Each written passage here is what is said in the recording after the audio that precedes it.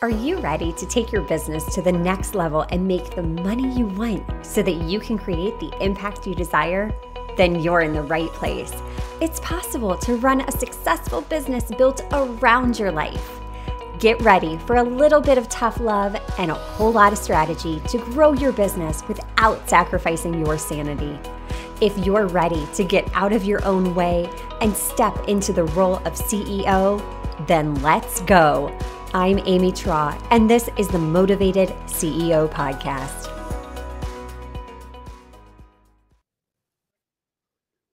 We are living in an era of information overload. Everywhere we turn, we're inundated by so much information. Do this and grow your business. Do that. Don't do this. It's enough to make your head spin. And for many entrepreneurs, it can cause us to stay stuck in a state of analysis paralysis. Well, in today's episode, we're going to break down some of those popular strategies that are floating around in the online space and really sharing why some of these things that we're being told, that we're hearing that we need to do to grow our business aren't necessarily the best way to build a sustainable business, a profitable business, a business where you're in control, where you're not glued to your phone 24/7 and relying solely on social media because it's exhausting. And when you put yourself into this point of overwork, hustle, hustle, hustle, it eventually leads to burnout. And we don't want you to burn out as a solopreneur because we need you. We need your solution to the problem because the market is not saturated. There are so many incredible entrepreneurs that throw the towel in so early on because they're like, the market's just saturated. There's no demand. Well, it's usually not an issue of demand. It's an issue of your marketing, your positioning, your so many different things. That's a whole nother episode for a whole nother day. But today, let's dive into those popular strategies that still exist and that the gurus in the industry are still teaching that could be hurting your sales. Remember, your time and your energy are valuable resources. They're two of your most valuable resources that you have. So it's essential that you protect your time, you conserve your energy so that you can grow your business, make the money you want, and create the impact you desire. Because you create this ripple effect. When you're showing up, when you're serving, you are that catalyst, you are that spark that can change someone's life. With your product, with your service, no matter what you're doing, you can start the ripple effect. So the first strategy that I'm still seeing all of the time is the summit, is the bundle. I did a complete episode on this a while back, and I always caution entrepreneurs before you join a summit or a bundle, really dive into, is this something my ideal client would be attending? Because yes, this can be a great opportunity to collaborate with others.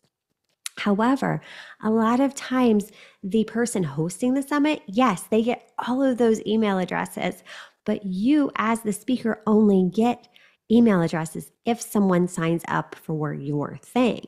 And are these people just seeking freebies because they're trying to DIY it, or are these your ideal customers, clients, whoever you're serving? Are they there? And if you decide that this route is one that you want to go, make sure, again, you're leveraging the data. You're tracking those statistics to see, okay, how many people are actually signing up and moving the whole way through my nurture sequence, through my funnel, versus how many people download the freebie, the resource that I shared, and immediately hitting unsubscribe. We don't want that, because what that does is it actually hurts your sender reputation in your email inbox. So you get a significant number of subscribes and unsubscribes that can actually hurt your deliverability. platforms like Google, Yahoo, all of the major email providers, they're tracking this information. So make sure that you are informed as a business owner if this is a good option for you. The next piece of advice that I'm still seeing all of the time is go live all the time, cross-pollinate your audience over on Instagram. I get it to a point. I used to do lives. I actually don't do lives anymore because what I did is, again, I got curious. I looked at the data.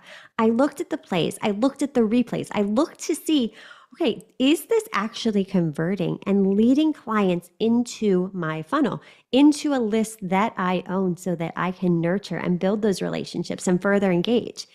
And the answer was no, it wasn't converting. For some people it does, but again, it depends on your audience.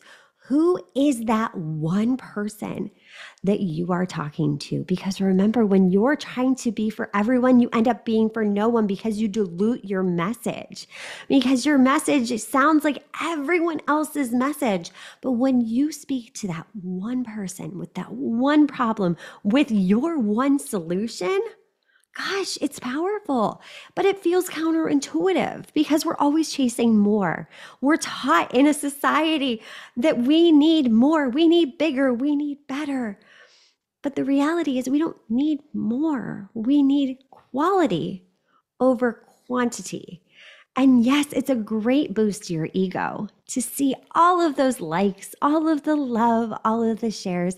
But remember, there's a flip side to that as well. More eyeballs can lead to more criticism, more trolls, more people being drawn into your world that you're really not wanting to serve, people that aren't ideal clients, people that, again, are seeking those freebies. So that's why clarity is step number one in the CEO method. And I encourage you, if you have not grabbed your free copy, go to amytraw.com/freebook and grab a copy today, because clarity is so key. Not only what you want as a business owner, but diving into who is that one person. And we walk you through step by step the process. It is phenomenal. And I swear it will change the game for you. So instead of go lives, what if instead you focused on putting that same time into something like a podcast tour? Even if you don't have your own podcast, that's okay.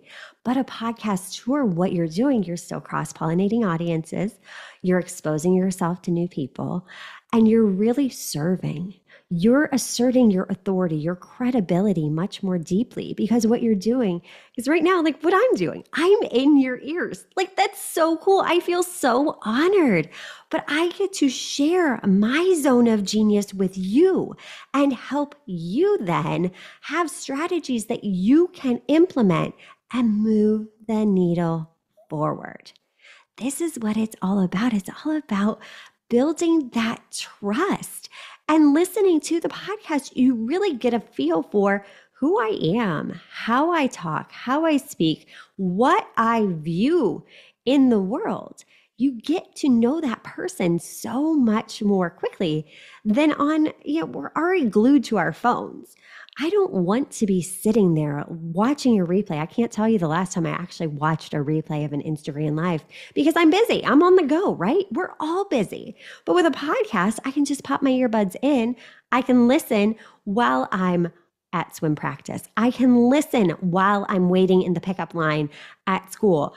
I can listen on the go, whereas I don't want to be on my phone 24/7. I'm on my phone enough. So I'm taking back that control and leveraging my time strategically in a way that works for me. The next one, trends. Can we stop with the trends? Again, can we just stop trying to go viral? Because social media is beginning to feel like the sea of sameness. Every time I see somebody doing a trend, I keep scrolling. I don't stop. I don't know about you, but I just don't want to see it. It gets so annoying. There was that one trending audio for the longest time that drove me crazy. That like, oh no, Oh no, that one.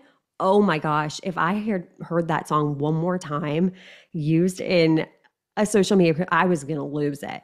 Yes, some of them are funny, but again, they were using it originally to entertain. Whereas business owners, yes, we need to leverage social media, but leverage it strategically. Leverage it in a way that feels good to us. And the way each business goes about this is a little bit differently. But what's ended up happening in recent years is we're trying to build these accounts using tactics that influencers are using. Now, here's the harsh reality. You are an entrepreneur. You are building a business. You are not an influencer. So stop listening to these influencers that have hundreds of thousands of followers trying to teach you how to go viral over on Instagram, go viral with the latest TikTok trend. Like, what's working for you? What are your ideal clients actually engaging with? How are you using these platforms to connect and cultivate those relationships? How can you use social media as a tool to build your list, to take people off of these platforms and onto your list? Because remember, social media is noisy and email is much more quiet. So again, consider the source. Who am I learning this information from? Am I taking what an influencer is telling me and how to grow my Instagram account as fact? Because the reality is there's so many ways. There doesn't have to be just one way. All of the ways work. But when you really focus on doing it your way, in a way that feels good to you, that is in integrity to you, that helps you thrive. That makes it sustainable, because when you're doing something that doesn't feel good, eventually you're going to want to quit. It makes it so much harder to keep up with it when you're like, oh my gosh, I have to show my face. I have to dance. I have to memorize this thing and sync my mouth up to the words that somebody else is saying. What could you be doing with that time instead? How can we better leverage our strategy, our time? How can we dive into those data, the analytics of these platforms, and see what's actually cultivating that sense of engagement? What is making that ideal client feel seen, heard, like, oh my gosh, she's in my head. She totally gets what I'm going through. When you figure out how to do that, when you show that ideal client that, guess what? I see you.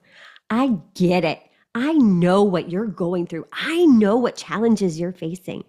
What that does is that immediately helps position you as the solution, as the go-to, because she gets me. She understands what I am going through. And just an easy piece of advice is when you're scrolling through, go back and audit your own account and ask yourself one simple question. Scrolling through your feed, would you engage with your content?